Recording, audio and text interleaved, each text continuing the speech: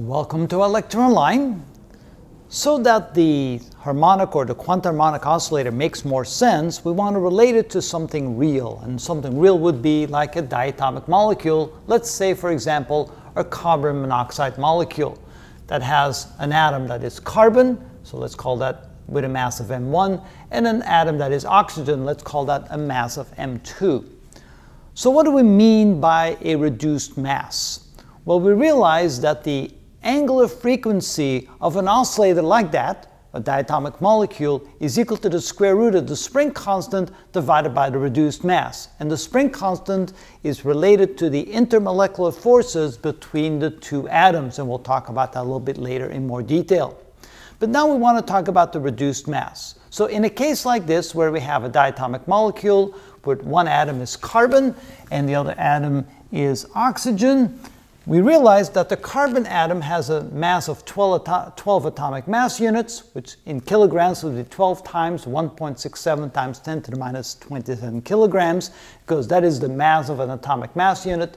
And for the oxygen atom, the mass would be 16 atomic mass units, which therefore is 16 times the mass of one atomic mass unit in kilograms. So if we're going to calculate the reduced mass of this molecule right here, carbon monoxide, we take the product of the two masses divided by the sum. Let's keep it simple and do it in terms of atomic mass units. So 12 times 16 divided by 12 plus 16, that ends up being 6.86 atomic mass units. And therefore, when we multiply that times the ratio of the number of kilograms per atomic mass units, we get about 1.145 times 10 to the minus 26 kilograms, which is the reduced mass of this molecule. So in other words, that would be the value that you'd plug in for m sub r in here, and then to find the angular frequency of this particular molecule, we'd also would need to know the spring constant, and we'll talk about that one later. So now at least we understand what we mean by the reduced mass. Now, let's take a look at how it relates relative to the relative size of the two masses.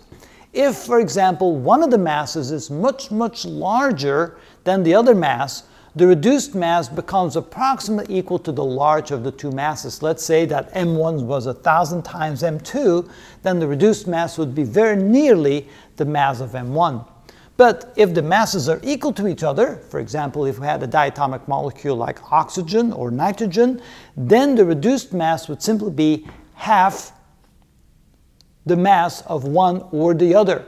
For example, if this was diatomic oxygen, then the reduced mass would be half the mass of an oxygen atom, or, well, there's only one type, so yes, it would be half the mass of an oxygen atom, because the two masses, of course, would be equal. So in conclusion, the reduced mass is simply a ratio of the masses of the two atoms in an oscillator, in, for example, a diatomic molecule.